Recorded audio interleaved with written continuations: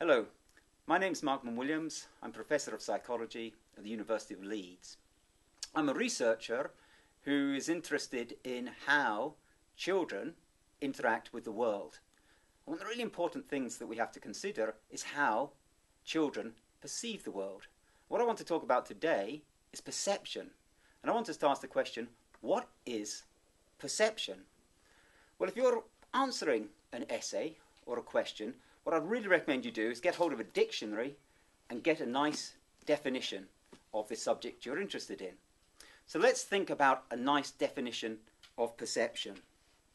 So one useful definition of perception is that perception is the process by which an organism detects and interprets information from the external world by means of the sensory receptors.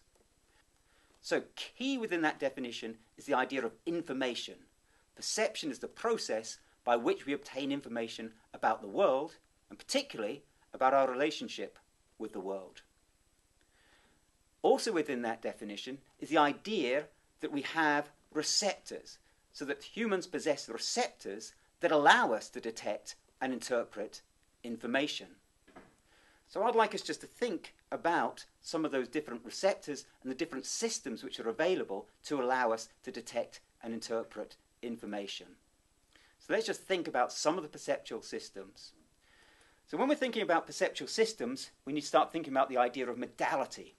A modality defines a class of stimulus determined by the type of stimulus energy which is transmitted and the specialized sense receptors that the human or organism possesses that allows them to detect and interpret that stimulus energy.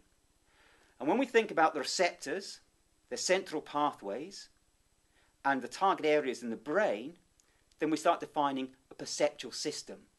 So humans possess a number of perceptual systems, a number of systems which consist of receptors that allow us to detect and interpret information, then a number of pathways which allow that information to be transmitted through the body, and then a number of target areas in the brain which help us again detect and interpret the information. So there are a number of different modalities, and those different modalities have different sense receptors.